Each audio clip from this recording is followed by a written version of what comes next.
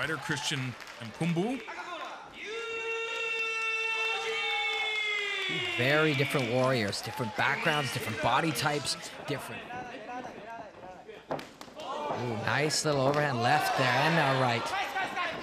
Going to town now is Christian Mpumbu. Beautiful knees right in the clinch. Going to work the body, I imagine, right here. Look at the control as he steps out and rotates Sakuragi.